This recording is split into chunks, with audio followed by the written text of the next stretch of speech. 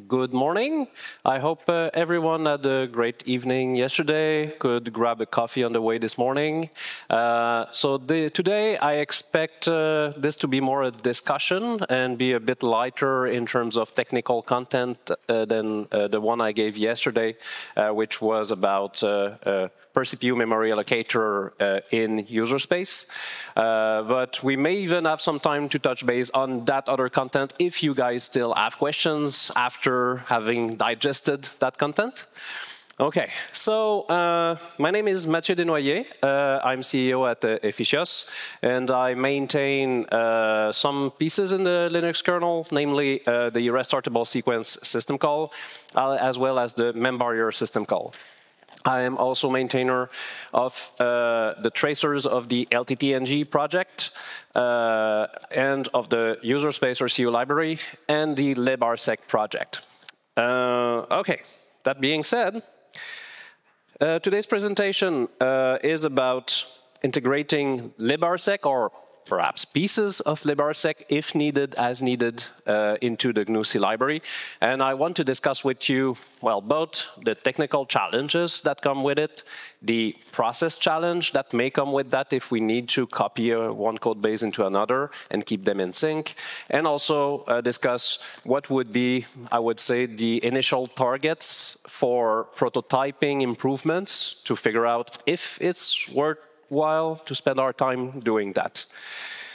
So the goals, so how can GNU libc leverage the rsec system call? And I mean, that could be by re-implementing its support entirely or taking pieces of librseq, which aims at facilitating using rsec, especially the critical sections from C code. So it features inline assembly for about 6 or 7 architectures. So we're talking about 10 plus function, inline assembly function, times the number of architecture. So we're at about 60 or 70 inline assembly functions that would have to be kind of redone, rewritten for those 6, 7 architectures in total. So what is rsec? So this slide is really stolen from last year's presentation. No new content in there. So it's a system call that was added into Linux 4.18. Basically, user space registers a per thread area at C startup thread creation. It allows user space to create small sequences of code or transactions that are managed by the kernel. So it by no means use any kind of hardware support. It's really just mitigated by the kernel scheduler. It allows fast access to per CPU data in user space, and it is used. It can be used by, well, it is used by GNU C library since 2.35 to speed up get CPU, because as we will see, as part of rsec, so rsec, yes, is a mechanism to allow fast per CPU data transaction, but it also exposes some fields to user space. So they are basically memory mapped both in the kernel and user space. So the kernel always has access to the user space mapping, but the kernel knows that when returned to user space, it needs to update some values when they have changed. So user space always observe current values. So we currently have the CPU ID, but as I will show, so now we have the NUMA node ID that's available since Linux 6.3. We also now have the concurrency ID, and we can extend that. Some ideas I've discussed with Florian, I mean, exposing the PID, the thread ID. This is all information that the kernel could put there, so that user space just has to read this information at a given offset from the thread pointer, and they have that information available, always current. So some use cases for use of rsec: resource allocation, ring buffers, counters, synchronization in general. So as I mentioned, the facilities currently exposed by the rsec system call CPU ID, NUMA node ID are available, so user space can read them with a simple load. The concurrency ID, I won't go into the details. I did other presentations about this, but this is, you can see it as a per CPU index, which is allocated by the kernel based on the number of concurrently running threads. And this is basically allocated so it stays as close to 0 as possible on the system. So it has interesting benefits if you run, for instance, processes within a container that is constrained with CPU sets. So if you have a large machine and then you have a container constrained by CPU sets and just use 4 or 5 CPUs on your huge machine, then the concurrency ID are going to allocate or use indexes that are really close to 0. So 0, 1, 2, 3, 4, let's say. So this brings interesting memory savings. Compared to allocating data structure for every CPU you happen to run on that machine. So, or you may run on, the worst possible case, right? And it also performs synchronization of the RSEQ critical sections. So the critical sections, I won't go in details there, but they are started by user space by storing a simple pointer to a field in this per thread area. And then you can have a sequence of loads, compare, branch. Then you complete with your side effect, a store instruction. And basically, if the kernel preempts, migrate, or delivers a signal on top of your critical section, it is going to move the instruction pointer to an abort handler that is defined in the critical section descriptor. So you basically either complete with your side effect or you abort, and you either retry or have a fallback mechanism. So with that, you can actually implement per CPU data access with simple loads and stores, non-atomically, in a way that basically will handle migration if you end up being migrated between reading your current CPU number and having the side effect. So the current status of RSEQ in the GNU C library. So starting from 235, and I think it was backported to 234 in RHEL. So there's registration of the per thread RSEQ ABI. And RSEQ is used within the implementation of sched-get CPU to accelerate it. And it was mainly useful on ARM64, where a VDSO was not available to get the current CPU number.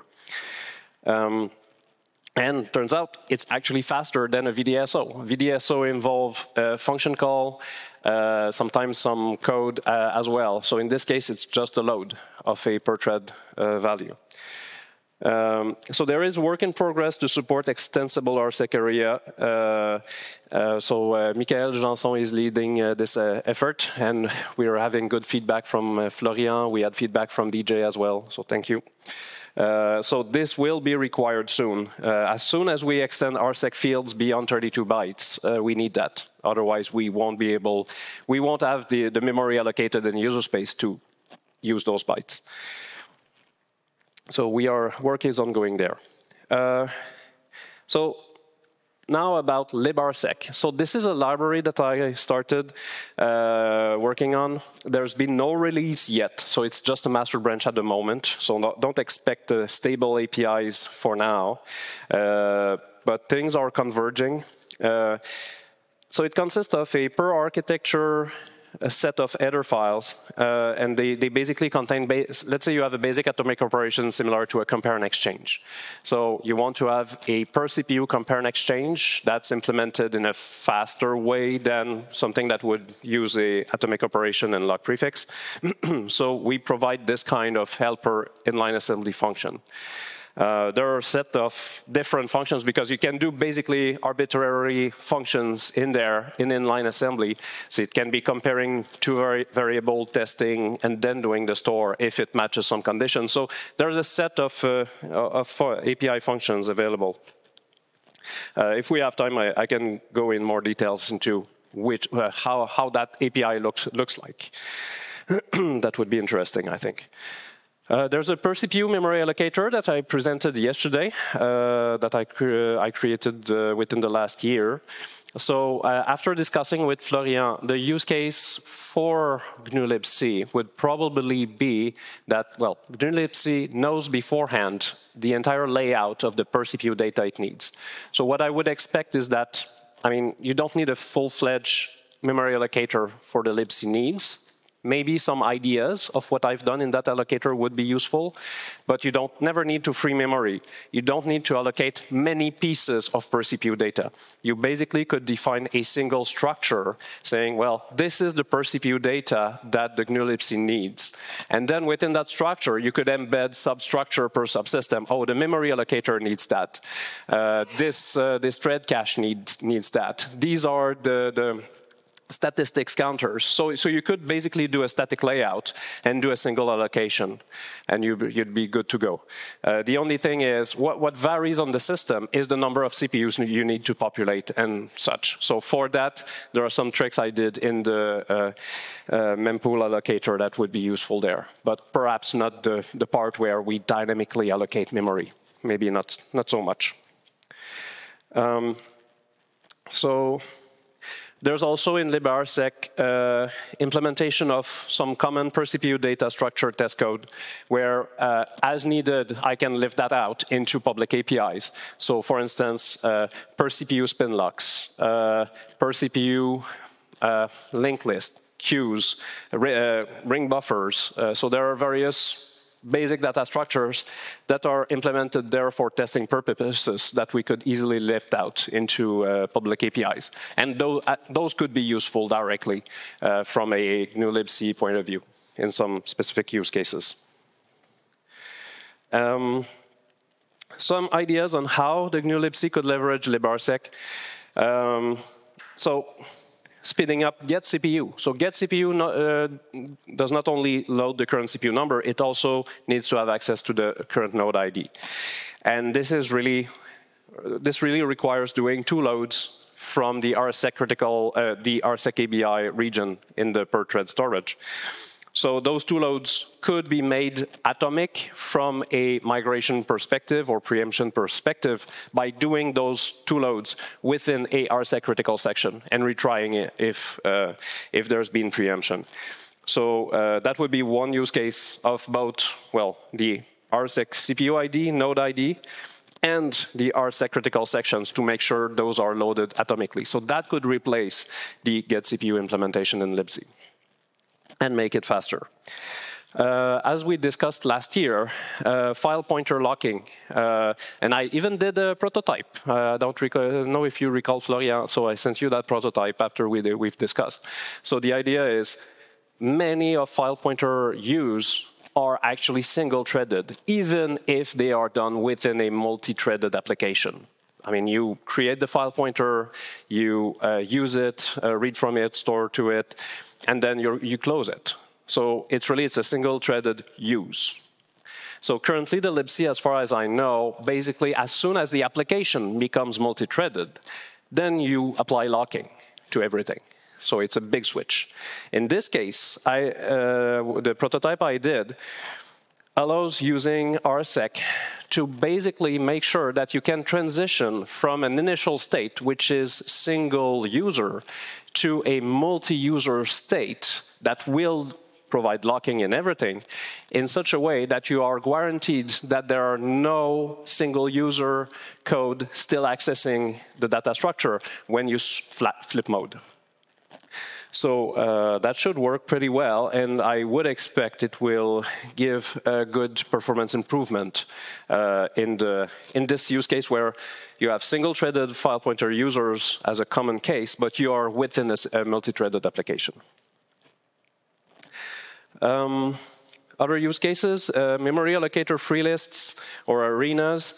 The idea there is with the concurrency ID concept, you get a hint from the scheduler about the number of threads that are running concurrently for your given process. So with that information, you could directly scale the number of arenas you allocate from. You don't have to guess. You don't have to say, oh, it's 8. So if you run on let's say on a process that has 2 threads or limits itself with scheduler affinity or use CPU set to bound itself to just a few cores, then you get up to that max bound of arenas. But if you scale up to a much larger set of cores, with more threads, then the number of arenas would grow as it is being indexed. So that would be, I think, one good target. Resource allocation, statistics counters, synchronization. So synchronization, the file pointer locking would be a good example of, I think, where RSEC could help for synchronization. Statistics counter is another one where, so typically you have a choice between keeping your statistics counter within per thread variables, and then you have to kind of sum them up. You have to set them up when the thread is created, or zero them at least. Or you have a global variable where you have cache line bouncing whenever you increment it, even if it's done atomically. So doing those statistics counter with per CPU or per concurrency ID variables really allow you to have excellent cache locality, no false sharing, and then if you need to query them infrequently, you just sum them up. So split counter approach. This is really straightforward. Okay, so just a few notes about the last year's presentation. So I did discuss also how it could be used, or either librseq, either RSEC or RCU, how those strategies could be used to improve some of the locks we find in the GNU libc. So I detailed quite a few strategies last year. I won't go back into the details here, but there were some very heavily, I suspect heavily used locks that could be replaced with much lighter weight strategy, where you, in the typical case, you would not even need locking because you would have always a current copy available, accessible, and that then you only need, let's say, for things that are changed infrequently, like the time zone, you might want to provide mutual exclusion on the updates, but not necessarily on every read access. And I'm not even talking about reader-writer lock here. I'm talking about having multiple copies and using something like RSEC or RCU to basically synchronize the swap versus the readers. So I think there are gains to get there. There are some ideas I have had in mind for quite a while, so it's not clear exactly what it would look like, but I think RSEC could also be useful to do a kind of fast version of signal blocking. So currently, if you want to block signals, you basically have to call the kernel and tell it, okay, let's block this mask of signal and then let's restore. So with RSEC, one thing we could do is to actually, as we extend RSEC, we could put a kind of fast signal blocking mask within the RSEC area. So user space would store to it, telling the kernel, okay, please block this mask of signals. So what it would require from the kernel is to basically, when it wants to deliver a signal, check that user space mask. That's first, but it's okay, it's not a fast path. Then, if a signal would happen to need to be delivered when this mask is being blocked, then what we could do is let the kernel store into that user space area a flag that says, well, user space need to handle signals soon, or query the kernel soon.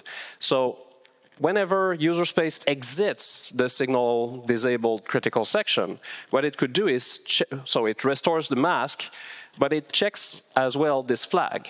If this flag is set, it means the kernel wanted to deliver a signal during that critical section. So user space could call a system call that would get its signal delivered. So that would be one approach. So I'm really open to discussion on this. But I suspect, I mean, if you have some short region of code where it is very important to block signals, but the overhead of calling the kernel twice is too much, that would allow you to block and unblock with simple loads and stores and checks. No calling the kernel if there's no signal to be delivered. So, and it is not unlike mechanism that I've seen within the Linux kernel. On some architectures, you can either, so on some architectures, you tell the CPU to disable interrupts, but on, I think it's PowerPC, they have this soft interrupt disable, where they let the hardware deliver the interrupt, but they gate it by software with a flag. So the interrupt handler checks that flag and says, well, okay, so the kernel does not want the interrupt to be delivered right now. So that, in those ways, when interrupt disabling is very expensive in hardware, that's a trick that is used to make it faster. So similar concept, but ported to user space for Signal. Okay, integration approaches. I don't expect librseq to become used as a dependency of glibc. I think glibc would be much better off to be its own standalone library, as I think is the direction it's going now. The alternative would be to copy some pieces of librseq into the GNU libc. It's MIT code, so it should not be a problem. However, it opens up question regarding how to keep the trees in sync, whether there are prerequisites on the librseq code base. I mean, do we need to change our coding style? I mean, yeah, all those things. And also the build system approaches for ARC-specific implementation is really different between GNU libc and librseq. So in librseq, we basically use processor defines that tells us which architecture we are built on, which decide which ARC-specific code we need to go and include. In the GNU libc, as I understand it, it's really more about include paths search, and then you can override with ARC-specific code and so on. So it's really different. So it would remain to be seen whether we can integrate our approach for the RSEC header, or if we need to adapt the port to the build system approach that is taken within GNU libc. But that, of course, would happen only if we figure out, yes, there are improvements that the RSEC approach can bring to GNU libc data structures. So here's a link to the V12 of the RFC for extensible ABI. That's a link to the librseq project. We have time for questions, comments, and if we have time left, I can even show you the current header file. We have the helper API static inlines that we have in librseq, just to give you an idea of what it can provide. So time for a question.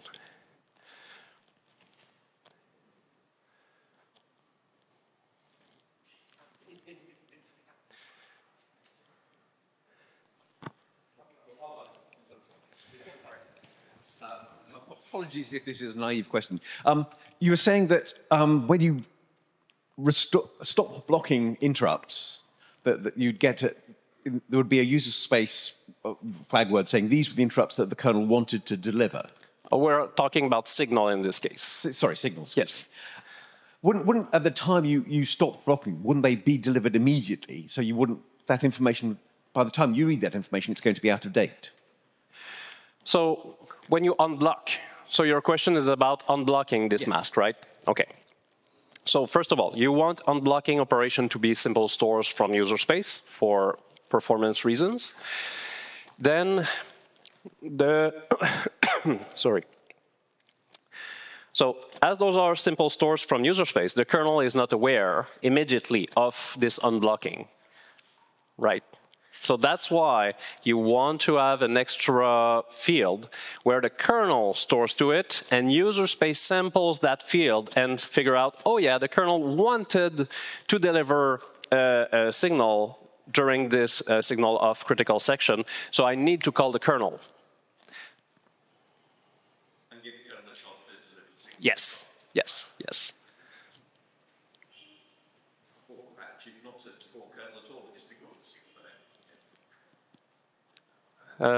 Over there. So about the macros for generating the RSEC critical section. Yes. To be honest, I would like to see support for that in GCC directly, so that people can write code using regular function syntax.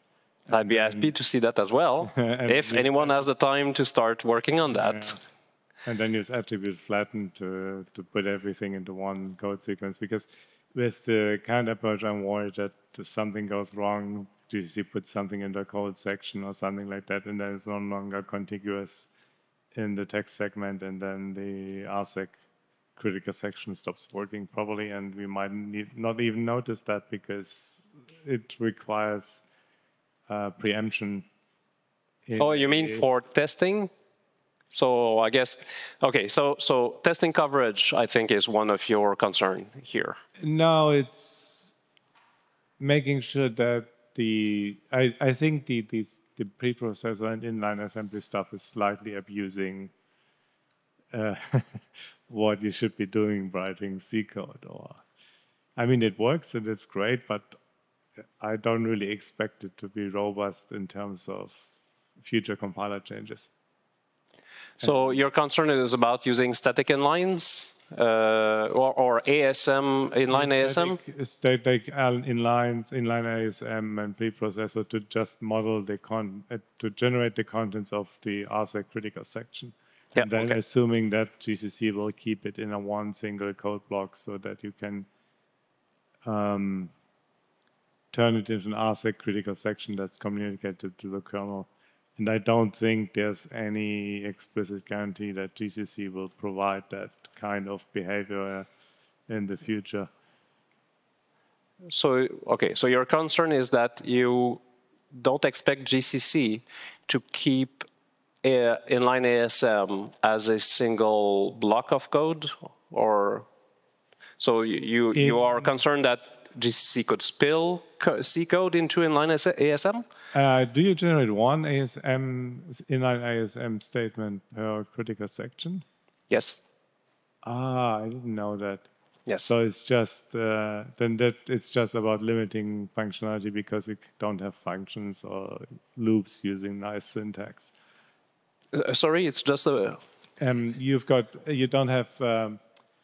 You don't have full C syntax available. No, that is no. So it's per architecture assembly. Yeah. Okay. Yes. Okay. I see now. Thank Yes. you. Okay. So the advantage of integrating into GCC would be that you can have a more familiar programming environment. Yeah, those would be built-ins, I guess. Yeah, or function attribute flatten and then certain rules for. So there's an existing attribute that tries to inline as much as possible because it's already needed for other applications. Yeah, actually, there are a couple of approaches there. One would be to transform the basic, let's say, compare and exchange alike basic stuff that I did to make that a built-in. That would be one approach. Another approach that would be more flexible, and I think, as far as I recall, some people at Google are actually writing C code, kind of looking at the compiler output and making sure, oh yeah, doesn't seem like the compiler is doing bad things there, so let's consider that a RSEQ critical section. So they're taking chances there based on compiler optimizations. So it might be also interesting to look into telling the compiler not to bleed code within a given function, because that function or that static inline consists of a RSEQ critical section. And it's important that nothing, I mean, the compiler is not aware otherwise of the fact that the kernel can abort at any point. So if the compiler optimizations try to interleave other code with it, we're done. Right? So having some ways to annotate the code, telling the compiler, I mean, be aware that semantically the kernel can branch out of that from that code at any point. That's something that would be useful, because then I could replace this entire mess of per architecture assembly by C. That's what I meant with GCC integration. That would be nice. Yeah. I'd love to see that. Yeah. But of course, yeah, I don't think anyone is working on it. Carlos? Why aren't we working on it? I mean, like, there's honestly like a bunch of like, I mean, this was maybe Steven's comments earlier in the talk yesterday, which is like, we need things from the compiler too. Like, we'd love to have like so-name symbol versioning in the compiler properly. I think HJ's had something open for that. I remember like long ago, Joseph, you'll laugh. Remember when we used to use the like function attribute interrupt when we were implementing some of the 32-bit ARM pieces, where like you want to write an interrupt handler for an RTOS And when you're writing in code, you want that interrupt handler to be written in C, but you want the thing that it generates to have no function calls because it technically is an interrupt handler, and all it can do is load and store memory. And this just feels so similar. I was looking now at attribute interrupt on the GCC docs to see how much we did. Yeah, and on ARMv7 targets, the interrupt type is ignored, and the attribute means the function may be called with word-aligned stack pointers. There's like a couple other options here, but I feel like that's very similar. And I agree, it would be fantastic to be able to write these in C, because they're going to get rough if we have to implement really big ones for malloc or other constructs within glibc. So I think it kind of means we might have to do some compiler work. I mean, some of us are also work on compilers. It should be possible. So, but having said that, at the same time, it doesn't stop us from starting some integration process with these macros. If they're single inline ASM statements, GCC today won't touch them. Yeah. So I don't think it stops us. It's just like we're thinking ahead. What would be the next steps? Yeah, for me, I think malloc is the biggest single like high value use case for this. Yeah. Do you want to show the code? Like, what are some of the macros you've got that are useful here? Like, if we still have time, I'd love to see them. And I'd love to just get your comments on like which ones you think are the most useful and why. Is it? Oh, nobody can see anything. What? Yes, it's coming. Yeah. So I'll have to kind of turn around because it's not mirrored on my own screen, but let's do it. Actually, I think I will try to mirror it. If you give me a second, otherwise it's going to be tricky.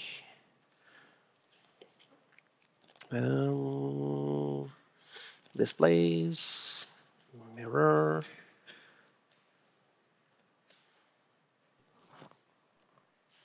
Yeah, it works. Yes, oh, it was this one. All right.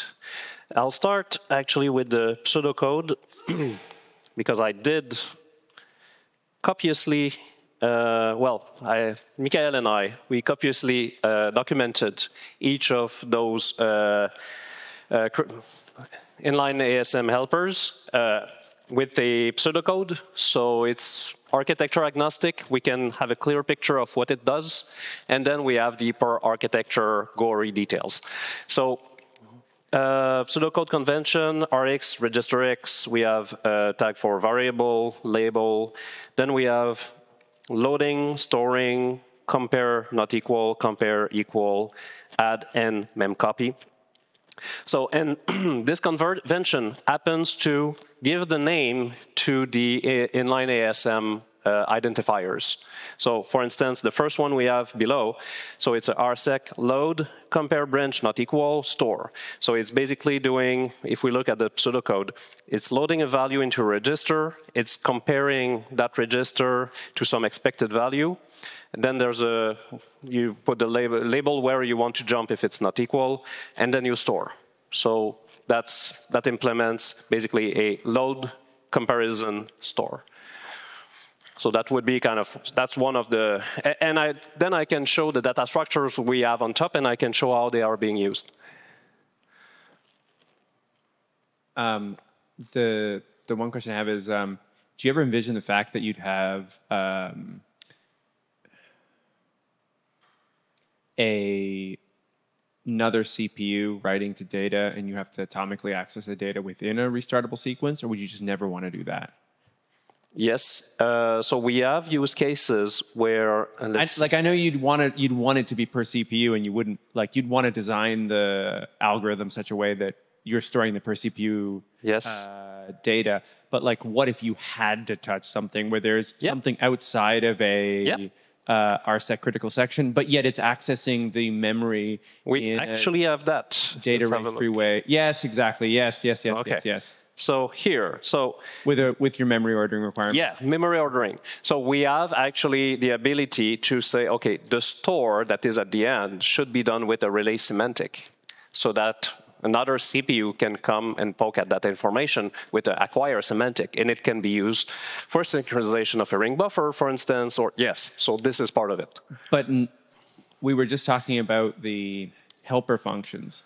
And what I'm saying is, during the entire block of the critical section, what if you needed to do a relaxed demo load because you want to possibly observe something about a sequence of threads that's going on over here, and you want to observe it in your critical section?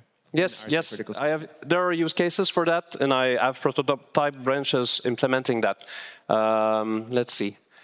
But it would, I mean, it's just, I was just wondering if there's a helper for that, because it just turns into, from an assembly perspective, it turns into the required,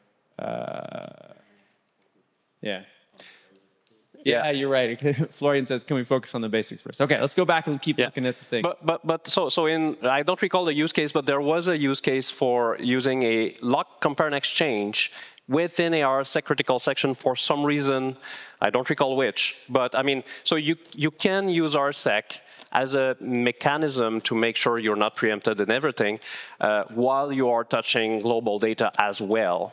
Yes, so it can be used for that. Yes. Okay, so let's go back to the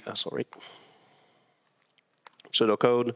So you were asking which ones are, so those were actually created as we created the RSec test cases. Some of those are per CPU spin locks, others are per CPU linked lists and stuff like that. So you can see, so load add store is another one. Load add store is actually an increment of a given value. Load compare and branch if equal, store add load store. So that was more useful if you needed to basically go and fetch some information later in a structure. So I mean, I won't go in each of those, but let's have a look at the use of this in the test case. Oh. Param test is a good one.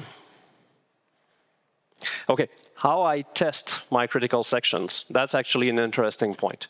So one thing that was mentioned is, how can you make sure it works if the race windows are so short, right? So what I do, I inject delay loops within my assembly. So every intermediate step within the assembly code, if it's compiled in that way. So production code will never have that. It's way too slow. But in stress test code, what I do, I inject delay loops, which are really spinning for a number of loops, in between each step within each inline assembly helper. And what I do in my test code is I make each of those race windows much longer, and it's configurable. So one execution will have this race window longer, another execution, this other race window longer. So to make sure that I hit the cases where it gets preempted during the critical section at that point. And how does the abort react? Is it in a state where it's going to break up everything, or it can recover? So this is actually tested in the test cases. So it takes a lot of CPU time, but it works. Okay, back to the test cases. Okay, so we have a per CPU lock. So it's taking a lock on the current CPU we are on. So you basically say, okay, you pass a per CPU lock structure and you say, lock this CPU, the current one. And it returns the CPU number that was the one that was locked. So typically you are still on that CPU. You may have been migrated from that point because you are back to C. You are not in the RSec critical section when you return, but you have taken a per CPU spin lock at that point. Then unlocking is just storing a 0 to that variable with a relay semantic. So if you have per CPU data structure, oh, thank you. Thanks. The top one? Yeah, okay, thank you. Yeah, so you unlock with a release semantic, so that gives you a pretty cheap spin lock for per CPU data. So that's the boilerplate code. The next test case is just testing counter increments. So per CPU counter increments, and then we sum up the total. We make sure that every increment has been seen. So that's the load add store with relaxed semantic. And all of the RSEC critical sections are in the RSEC _blob. Yes. Right. So there, for example, there it's ret equals RSEC load CBNE store pointer, and then you pass in all the parameters that are required for your block. Yep. Okay. Yep. And this one would be a list, per CPU list. That would be the push. That basically does the load compare not equal store to push into the list. That would be the And all of these are also infinite loops because those are the conditions where the critical section failed and you have to retry, right? Like all these have RSEC likely not ret, right? Yes, exactly. If it fails, yeah. You have to do something and then retry the critical section. Yes, yeah. yes. Yeah. Can I just ask, as a matter of programming quality, should you really be having infinite loops? Shouldn't you give up at some point and say, okay, this can't be done? Fail out users, you can't do what you want to do. That's so to just get Nick's question in the comments. So Nick is asking a question about what are the forward progress guarantees of the critical section and whether you would have infinite loops in production code versus infinite loops in test code. Yeah, I have entire talks on that topic, by the way. Very good question. Okay, so there are cases where because I intend to use RSEC for ring buffers in LTT and GUST. When all the underlying pieces will be there and deployed in our customer systems, I want to use it. And basically, making sure we provide forward progress guarantees while using RSEC will require us to have, let's think of the simple use case of having a per CPU counter. So you want to increment this per CPU counter with RSEC, but what do you do if it fails, right? So the approach for per CPU counter is actually an interesting trick, which is to turn every per CPU counter into an actual split counter, where you have one counter incremented by RSEC and a separate counter incremented with a lock prefix atomic instruction that is your counter slow path. So if RSEC fails, you go to your slow path and increment the other counter. So you can sum all of those counters and you get your total split counter. So that's one trick that gives you forward progress, but you get the gain of having RSEC in the fast path. So I try to have similar tricks for my entire ring buffer algorithms, actually. So, I mean, that basically means you are relying on the slow path to provide the forward progress guarantees with the CPU atomic instructions, which themselves have, I don't even know, do the CPUs even, do they even offer forward progress guarantees? I think they probably do. For instance, CPUs, Intel, yes. Yeah. If you have LLSE based, not necessarily, but this is a general problem that architectures have. For sure, yeah. That makes total sense. Yeah. So sometimes it can be trickier. The more complex the data structure, you have to think a bit more, and you may have to reserve an extra data structure for your slow path, just to, if you care about forward progress, if it fails, you might want to say, okay, so I have something per CPU, but in case the per CPU case fails, I have this extra structure on the side that's slower, that handles the slow path. That also works. So partitioning works quite well for that, but you need to design with that in mind. Does it answer your question? Thank you. Okay, so list pop, that's another one. That would be list, which one? CPU list. Buffer push. So that would be having a ring buffer of stuff you push, and then you bump a counter that says what has been pushed, so you can then consume it on the other end with a buffer pop. That's another one that was implemented. And all those could be migrated out of test cases into actual APIs for larger use. That's the buffer. A memcopy buffer. Oh, yeah. So the first one, that's a buffer that has a pointer to data. And then you push the value about how many of those pointers can be consumed. The other one is doing a memcopy of the data in place into the ring buffer and changing the counter of how much data can be consumed.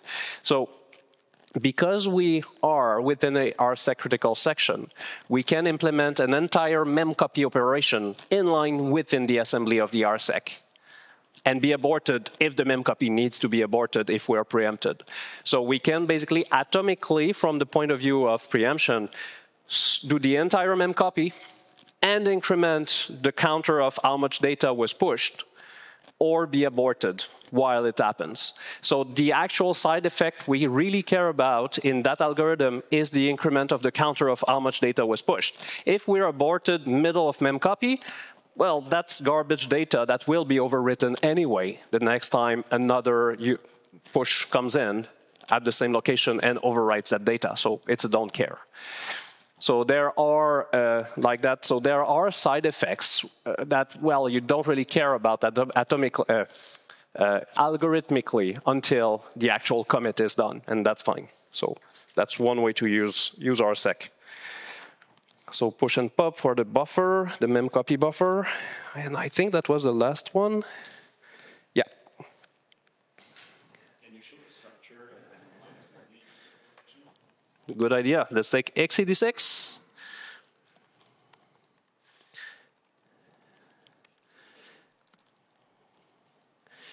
So I don't think the code is there. I think it's, yes, no, that's the helper code.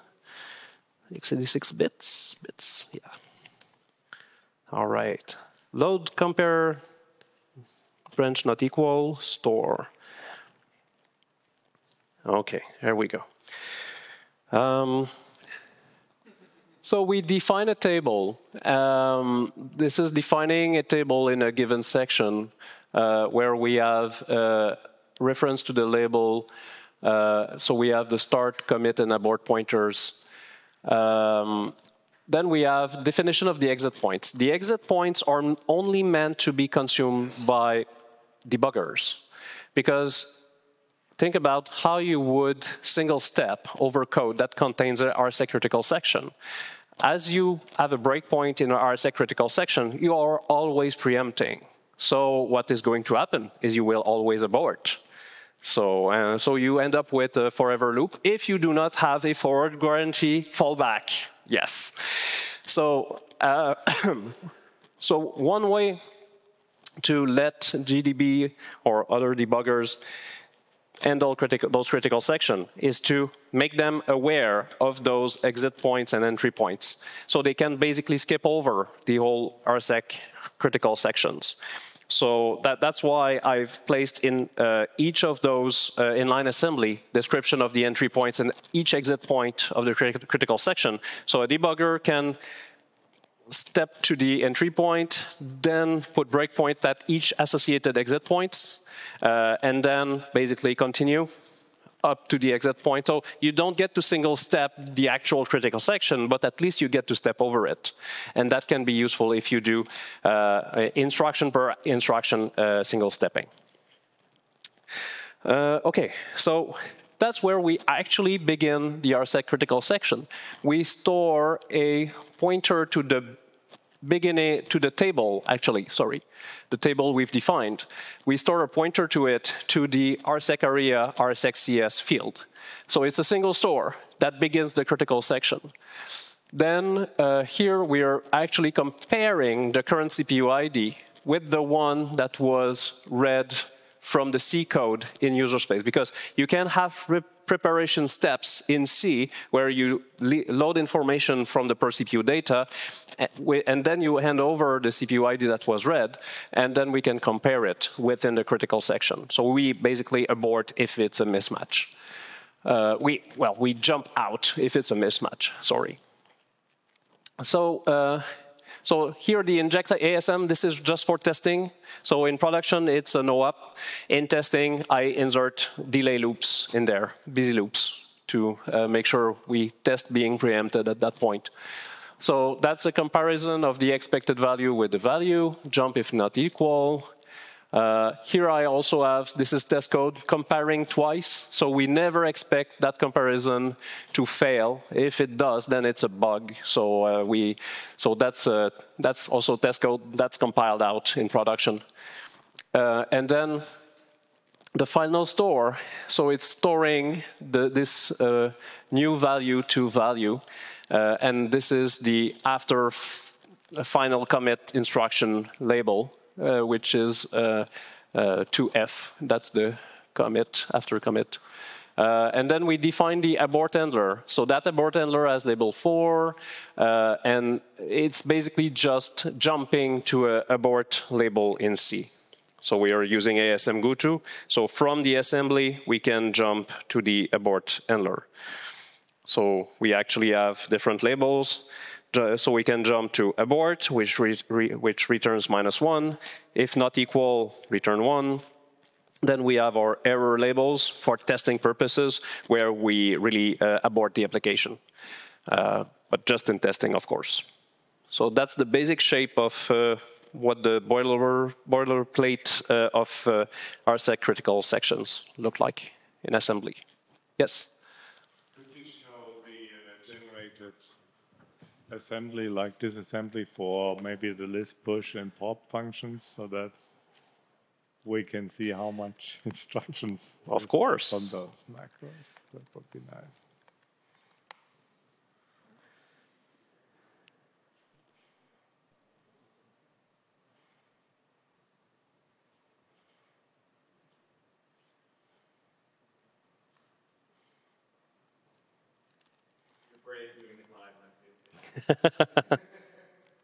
No problem.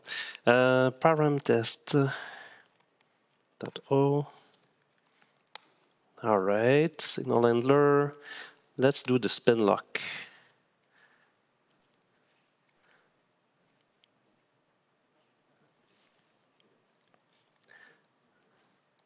The debug code is actually, you know what I'll do?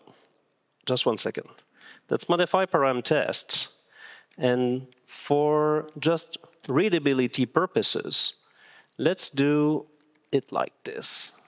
This CPU lock is becoming attribute no inline. And let's do the same for the unlock.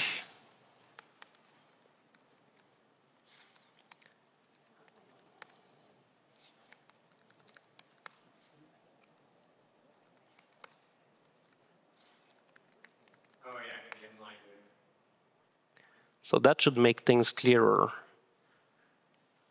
The CPU lock, CPU start, inject, read. Okay, inject C is outside of the assembler.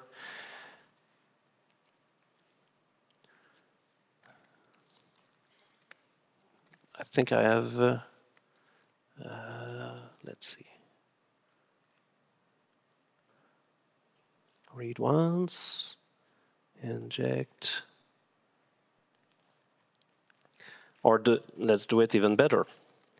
No inline on the RSEC, so arch x86 bits.h attribute no inline, and then we'll have a look at this guy.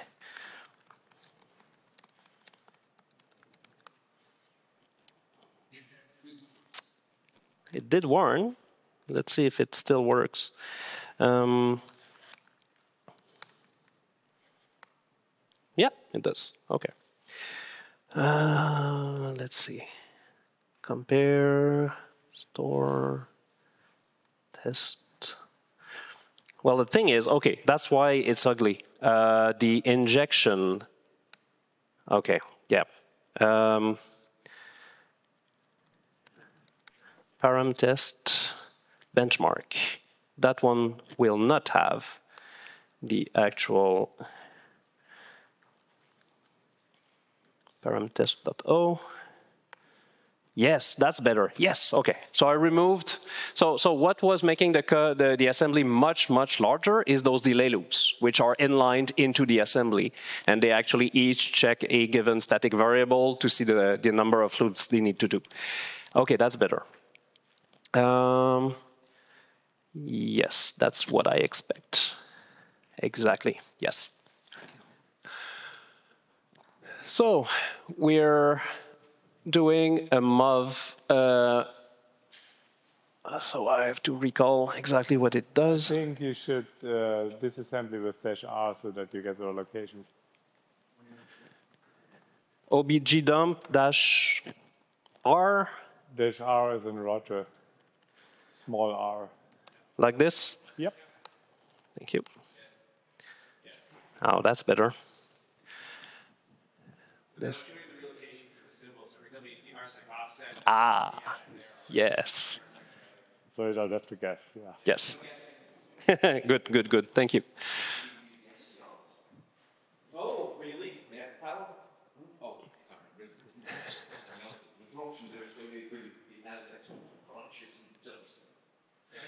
So that one is loading the RSEC offset to use it to offset from the, is it FS on x86-64, the thread pointer. So we're then doing this LEA, which is really giving us load effective address. So we basically want to get to the RSEC area and then store the content of RAX to this RSEC area in a specific field. That would be setting up the RSEC CS value, telling the kernel we are starting the critical section. Then we're doing the comparison of this other field, which is, as I recall, the CPU ID that we want to compare to make sure that whatever CPU ID we receive as input is equal to what is present. So that's the comparison we do about the CPU ID. There, RDI with RSI. So that's a compare and branch. So what I expect here is that whatever we're RDI, where is it? RDI is the first argument to the function. Yes, okay. So yeah, okay, so we have a pointer to a value that has been given to us, yes. And we compare that with the expected value, right. If not equal, we jump out. And then we do this final store. So we store to RDI again, so that was the input pointer, and we store the new value to the input pointer. And that's store, yeah. So that's what the assembly looks like. It's surprisingly tight, I agree. So there's just this extra write to set up the CS as RSEC CS pointer, and then you don't even reset it after exit. Exactly. And this is possible because if the kernel preempts you outside of the code region that is described by the RSEC CS descriptor pointed to by the pointer, the kernel is going to take care of doing the unregister. The only case where you need to explicitly unregister setting that back to 0 or null is if you intend to DL close the code that contains the descriptor. Then the kernel could go and read garbage. So for that case, you actually need to store it back to null. But otherwise, you just leave it in. Okay. Or you could just, on library unload, you could just always clear that, and you'd be good for everyone. Yeah. Thank you. Thank you.